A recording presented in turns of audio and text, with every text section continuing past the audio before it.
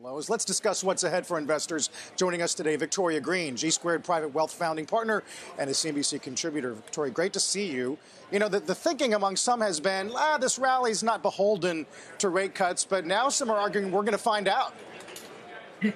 Well, I think the job market Friday is going to be a huge number and definitely market moving because today's JOLTS was in line. You know, the quit rate shows people are a little bit less, confident they can find a new job. Labor market softness could weigh out sticky inflation, and we could still see that 3 cuts. This is one of the first times that the market's actually pricing in less cuts than the Fed. You know, we came into this year with 150 basis points of cuts. Now we're at about 65 on average versus 75 bips on the dot plot, and we'll have to see what the Fed does. I am worried about commodities, though, and that picking up. That's why we're a little overweight in the energy sectors, industrials, some of those cyclicals, because right now, commodity creeping up could make inflation even stickier, but there is hope. You know, Powell alluded to it Friday. That's why markets kind of liked it, that if we see in labor market softness, it could kind of outweigh some of the stickiness in the PCE side, which, to be frank, is driven a lot by housing currently. The goods have been deflationary for a long time. So I think maybe small caps, some of the more rate sensitive, you know, it's very interesting to see utilities up today because they're typically a little more rate sensitive, maybe a flight to quality there.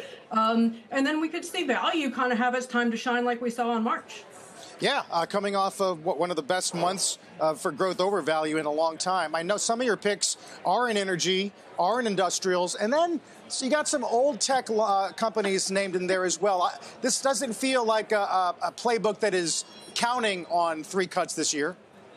It's not. I think you need to hedge your bets a little bit. The data is sticky. If commodities keep running, it's going to put some upward pressure on inflation. I think the only thing that saves it is bad news on Friday. Bad news being good news, meaning, hey, we can pressure the Fed with labor softness and wanting to avoid pushing the economy into a landing of some sort. Currently, we're on the whole no landing situation. But yeah, some of the old school tech, IBM, Cisco, you know, some of those guys, they pay great dividends. They're not trading at insane multiples. They've got very strong cash flows, very good revenue growth, you know, and they haven't necessarily seen the market love. Even Dell has come out of the woodworks as a great performer. So as you're looking across the marketplace, value doesn't just mean energy, industrials, and financials. Those are great core positions to have. You can still find some value in some of the old school tech that has reinvented themselves. Don't forget, IBM was the OG, the original gangster of AI with Watson. They know what they're doing there in the hybrid cloud space. Are you adding to exposure in this environment or trimming or just holding, Victoria? Because it feels like we are at an interesting crossroads with rates starting to move. Sure, absolutely. I actually still like equities over bonds. I feel like the upside there, the revenue growth, there are some fundamentals beyond just the Fed driving stocks and potentially driving this market higher. I see us in the early to mid innings of this bull market.